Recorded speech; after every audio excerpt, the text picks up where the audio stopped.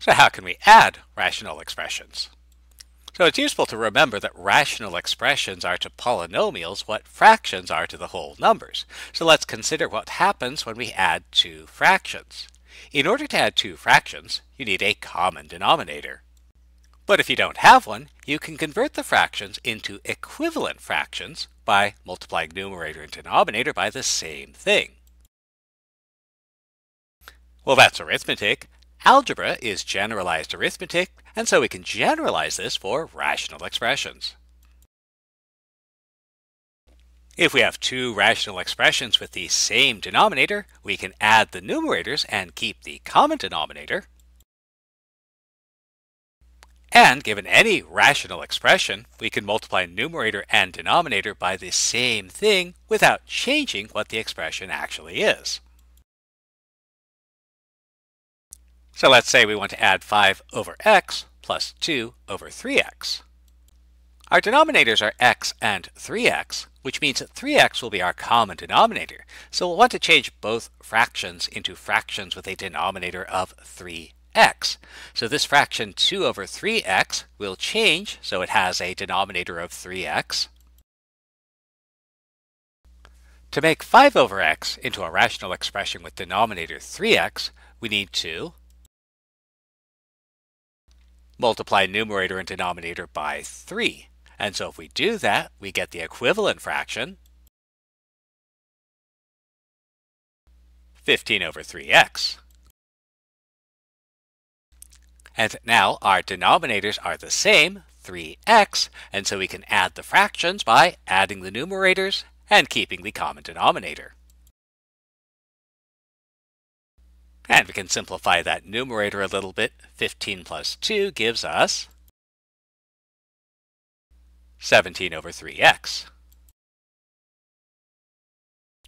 Or we could add x plus 3 over x plus 7 over x squared. Our denominators are x and x squared, also known as x times x. And so that means both of these can be changed into fractions with denominators of x squared.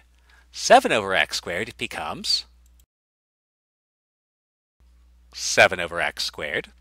To make x plus 3 over x into a rational expression with denominator x, we need to multiply numerator and denominator by x. And for now, we'll leave this in the form x times x plus 3 because remember, factored form is best. Now both fractions have a denominator of x squared, so we can add the numerators. And even though factored form is best, the numerator is not in factored form because it's no longer a product. It's actually a sum. And what this suggests is we should expand the numerator. And that gives us the numerator x squared plus 3x plus 7. How about something like x over x plus 3 plus 2 over x minus 4? Since our denominators are different, we need to find a common denominator. And a useful thing to remember is that the product of the denominators is a common denominator. And so a common denominator will be x plus 3 times x minus 4. So if I want x over x plus 3 to have this denominator, I'll need to multiply numerator and denominator by x minus 4. And if I want 2 over x minus 4 to have this denominator, it's missing that factor of x plus 3. So we'll multiply numerator and denominator by x plus 3. And remember, factored form is best, so we'll leave our denominator in the form x plus 3 times x minus 4. And since the denominators are the same, we can add the numerators. And again, while factored form is best, our numerator is not in factored form because it's not a product. And so we'll expand that out and collect like terms.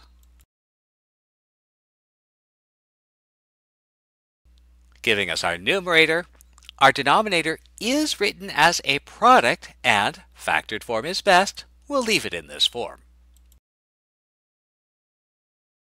So we might see if we can remove a common factor, but remember, a factor only matters if it's a common factor. And what this means is we only care if x minus 4 or x plus 3 is a factor.